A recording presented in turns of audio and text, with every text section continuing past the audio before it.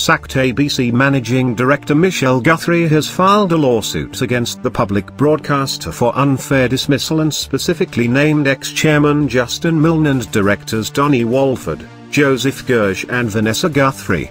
The legal action, filed on the afternoon of December 20 in the Federal Court of Australia's Western Australia Registry, does not name as defendants board members Kirsten Ferguson, former Seven executive Peter Lewis, Georgie Somerset or staff elected director Jane Connors.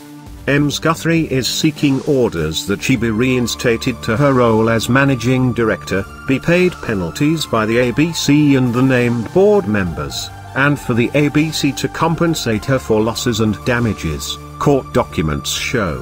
Her affidavits, which are yet to be released by the court, include details of text messages, letters and emails between the former managing director and board members from May to September, relating to allegations about Mr. Milne's inappropriate conduct and his interventions into editorial matters.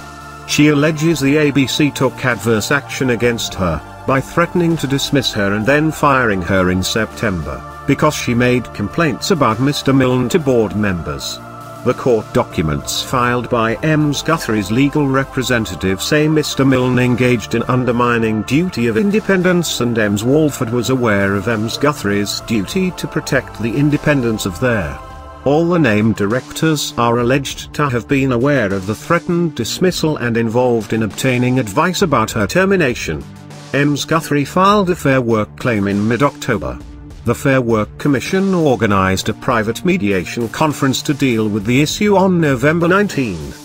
A letter filed by the Commission to the Federal Court said it was satisfied all reasonable attempts to resolve the dispute have been, or are likely to be, unsuccessful.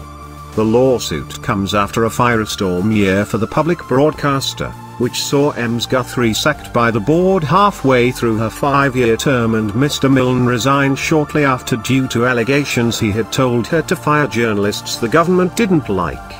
In a dossier sent to the board by Ms. Guthrie before she was sacked, she claimed to have told Dr. Ferguson in an email in May that she can't do this anymore in reference to her frustrations over Mr. Milne's intervention in editorial matters.